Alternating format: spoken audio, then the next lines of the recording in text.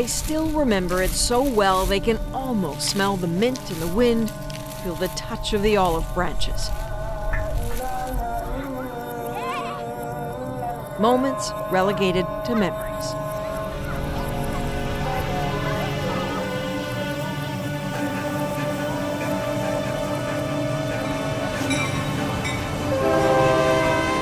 Life now for the Farwan family of Syria is a world away in a place they didn't even know existed until they got on a plane for Canada as refugees. Lethbridge, Alberta. Only a few months after arriving, there are daily discoveries. Most about the meaning of finally being safe, of finally building a home. A place for the 8 Farwan kids. Mohammed Eid, Mahmoud, Jibril, Yamama, Ahmed, Tiny Kauthar, and the wildly energetic Noor and Adam.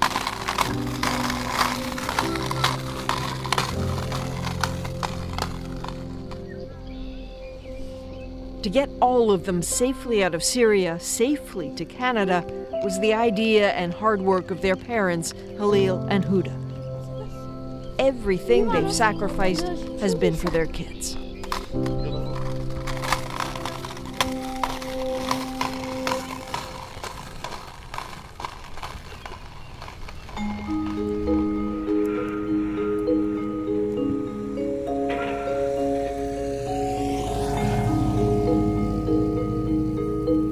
Their first few days in Lethbridge meant calling a motel home. But it really didn't take long before word came that a house was waiting.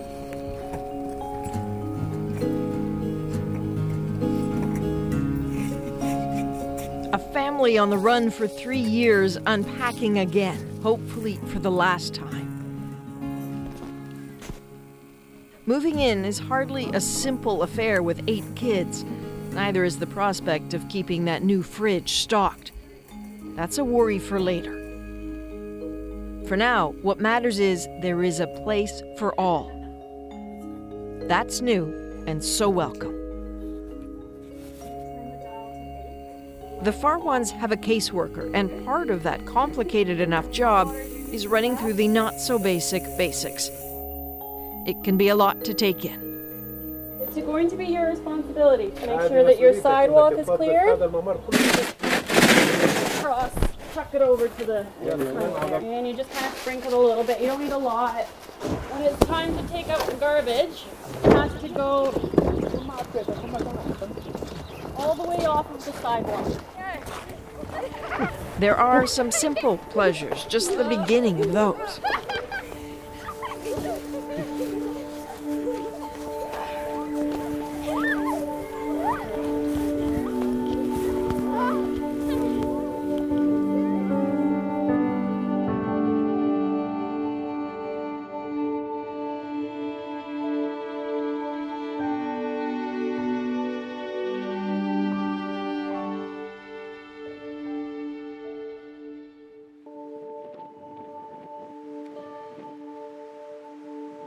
We gave the Farwans a camera for those first few weeks to record what struck them most.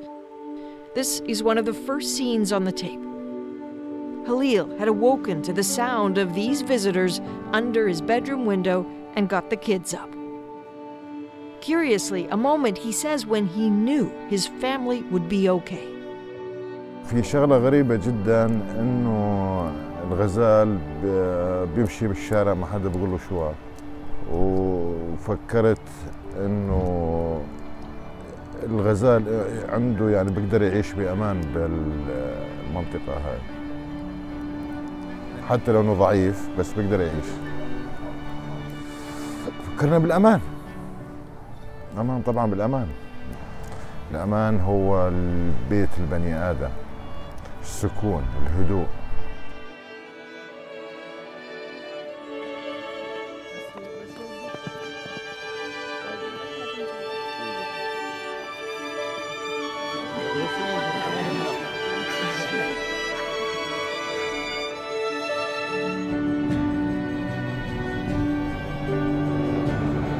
It's now a few months later.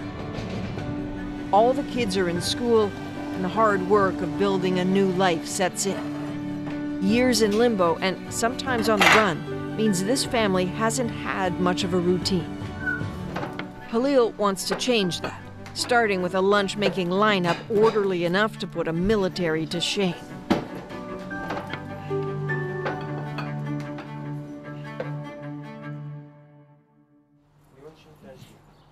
The pressure to keep up is real.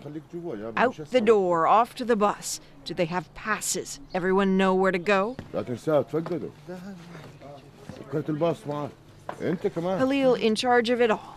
And smoking a lot more than he has in a while. That is the stress behind the smile. He takes the young ones to elementary school not far from home. Huda gets the older kids downtown to high school, then Kauthar off to daycare. Finally, she meets Halil for their own English class.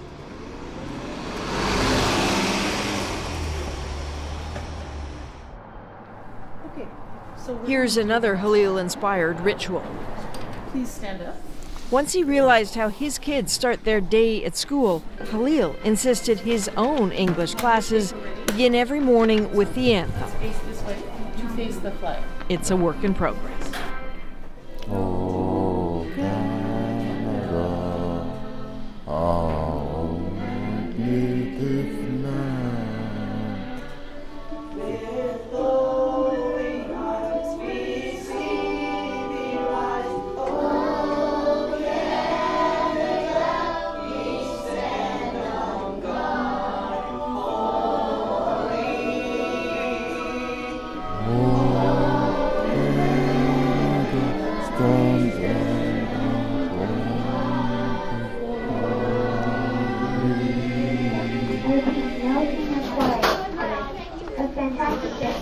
We peek in on each of the kids in their classrooms.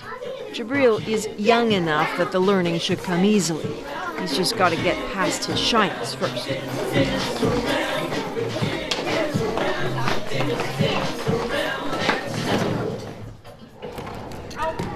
There are moments when language doesn't entirely matter. The athletic abilities of young Nuh earns him fast friends. Let's go to the bottom of page 64, where it says, "That's good to know, Adam." Adam is struggling. Okay. A, Q, But his teachers see what's happening and want to prop up his self-esteem. Adam. Realize there's much he can teach his class. What's one? واحد Wahad? اثنين Min? ثلاث Tada? أربعة. Tucked away in daycare, Kauthar is amazingly quick to adjust. Oblivious, calm, safe. She is perhaps the luckiest one. The older kids are in a lonely limbo. Heads filled with memories, sweet and sorrowful, that they want to share with those around them, but don't yet know how. We're all practicing English, right? It's okay if we make some mistakes in English. We just try our best, okay? They will stay in English classes until they've learned enough to pick up the regular high school curriculum. The teachers don't stop trying to draw them out. Pick a tree, pick a flower, tell us about it. That's the class assignment. Olive trees? Do you know where olive trees grow? Almost all the Farwan kids reach into their past, their olive trees. There we go. They can't put off thinking about their futures, though. Ahmed, the oldest, should be out of school next year, but then what? Yeah, there we go. He wants a good job, a solid future, but English will still be a challenge. Is this your tree? He seems determined to avoid life on the margins, which is a threat for so many refugees. Is that yours, Mohammed? What do you want to do? You're in school, you're learning English. What do you want to do next year? بس أخلص المدرسة حابب إني أروح الكلية وبس أخلص من الكلية أدخل بالميكانيك أدرس ميكانيك. ميولي يعني أكثر إشي بحب العلوم يعني وشوي رياضيات يعني كان ميولي يعني إذا engineer or doctor يعني. Engineer or doctor? Wow. Your father and your mother did a big thing getting you here. What did your parents give up to let you come here, to get you here? تخلوا عن ذكريات أكيد يعني. يعني نحن اخواتي الصغار خاصة يعني انه لغتهم مش كثير يعني، بس ابوي وامي تخلوا يعني عن اللغة الاصلية لغة الام، تخلوا عنها واجوا هون تعلموا يعني اللغة الانجليزية. يعني طبعا هو مش راح يقصر معنا ولا هو مقصر معنا، وطبعا احنا بنحبه كثير لانه دائما معنا، ونقدم له الشكر انه دائما معنا، بقدم له مساعدات ونصائح just.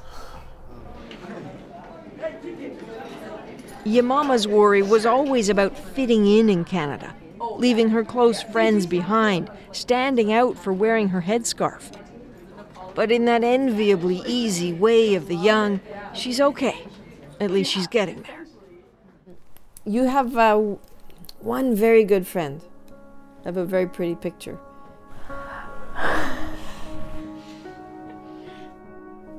يا حلوة.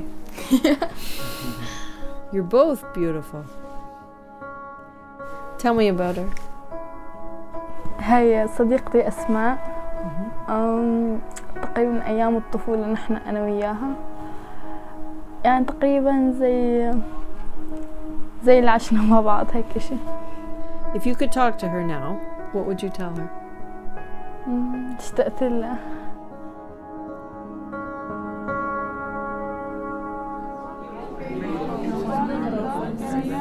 And then, of course, Halil and Huda, both so outwardly enthusiastic, but also sometimes admitting to a fatigue they've never quite known before. Toronto Legislature. The strain of learning English after a lifetime of Arabic. How is English class for you? Very good, very good. I can speak English now. Come the Canada, no, speak English now, speak English little. What about you, Huda? No, same. Yeah, same. And Huda and Salah together. Is that okay? Halil's plan is for the whole family to be fluent in English in a year. It's smart, ambitious, but so hard. The reality of what they're taking on is just sinking in, even if they hesitate to acknowledge it openly.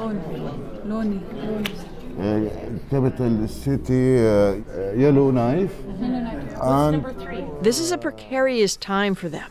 Those here in Lethbridge who've worked with refugees see a pattern, an initial eagerness to be better than good, always on, always grateful, and then crushing exhaustion. Is it any wonder why? Need effort.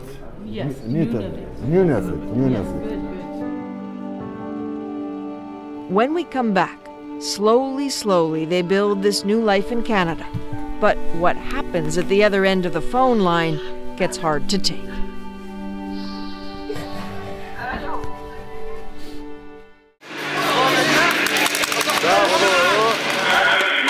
The camera in the family's hands again for a surprise night out. The Lethbridge University hockey team invited groups of Syrian refugees to take in a game.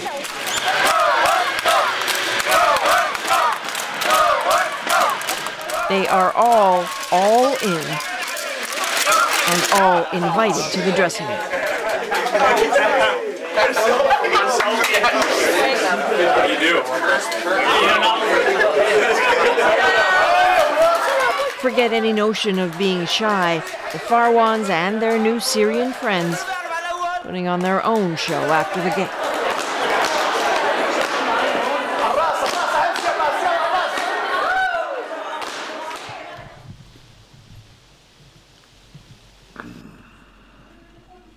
Feeling like they belong, are actually finally at home, takes time, and there are setbacks.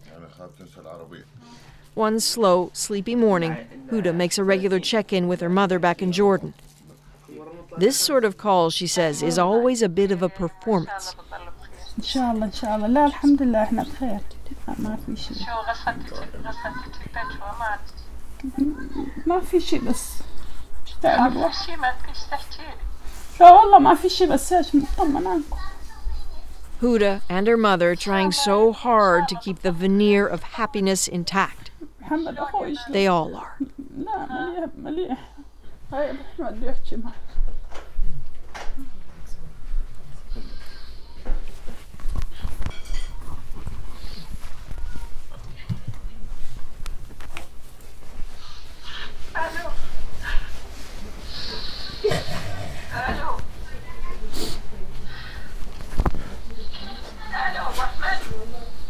And here it is, after months of watching Halil be so purposely positive for his family, he can't keep it up. It has to be harder than anyone can really grasp.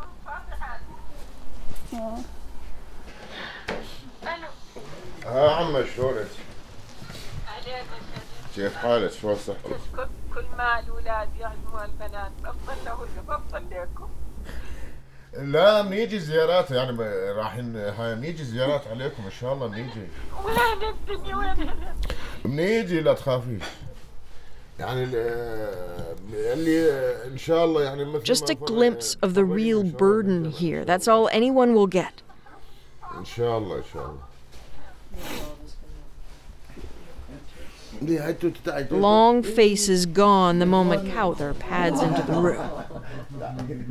These parents are playing the role of their lifetime for their kids, that everything will be just fine until it actually is. When do you think you'll be able to be with them or see them again? بس إن شاء الله إن شاء الله إن شاء الله ترجع سوريا ونرجع كلنا أبلادنا. الكل يعني الكل مشتاق إنه يرجع على سوريا. ذكريات سوريا، أصدقاء سوريا، أحلام سوريا، هاي راحت. أهم من الذكريات.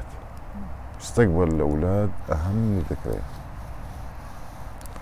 إذا مستقبلهم جيد معناته أنا جيد. وبمحي الذكريات.